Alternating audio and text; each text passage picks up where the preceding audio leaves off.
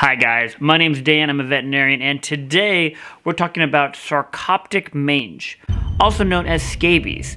This was actually one of the very first things I ever diagnosed as a veterinarian. I was like, wow, I just diagnosed something really cool. It's like my first day on the job. And then I realized I should have been wearing gloves. Unlike demodectic mange, sarcoptic mange is zoonotic. It can be spread from dogs to me and you. Sarcoptic mange is incredibly itchy for dogs and humans alike. Mange, or sarcoptic mange, can grow and live on dogs quite well. The female lays eggs and a few weeks later, boom, we got babies.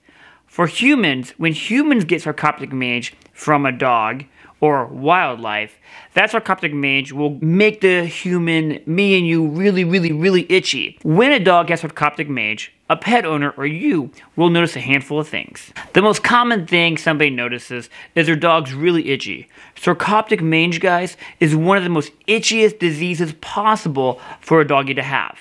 They will chew, they will scratch, their fur will fall out, their skin will get really thick and irritated. It just is really tough on the doggy. You will roll into the veterinary office and you're like, Dan, look, we are just scratching. We are like a 10 out of 10 on the itchy scale. Yeah, they used to have that at vet school, like how itchy is the dog. Now I just say, are we super itchy or not?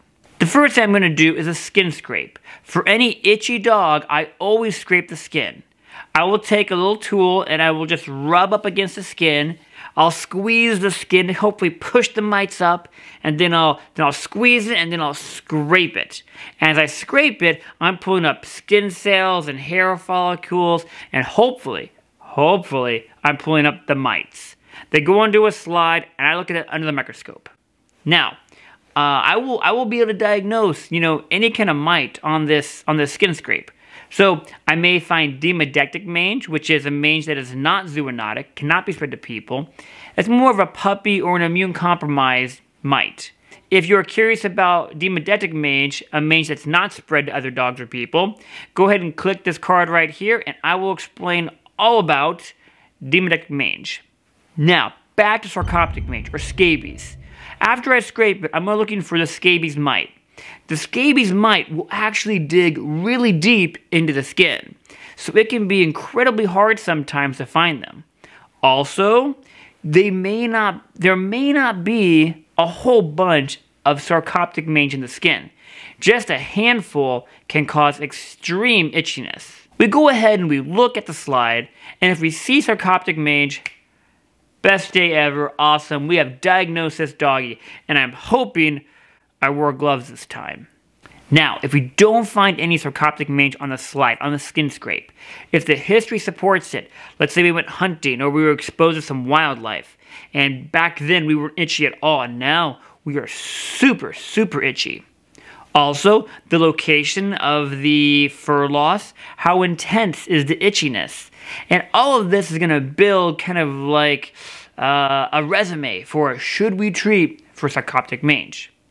The good thing is, treating for sarcoptic mange can be relatively simple.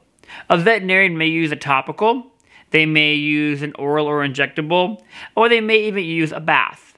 There's a handful of different options, and depending on if we find the sarcoptic mange, how itchy we are, if we have any open sores, if we're bleeding at all, or if we have a bacterial infection to go with the sarcoptic mange, will really dictate how your veterinarian is going to treat it. I hope this content regarding sarcoptic mange was crazy, super helpful.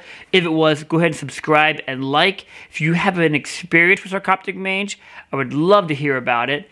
And go ahead and check out some other videos. Take care, guys, and have a great week.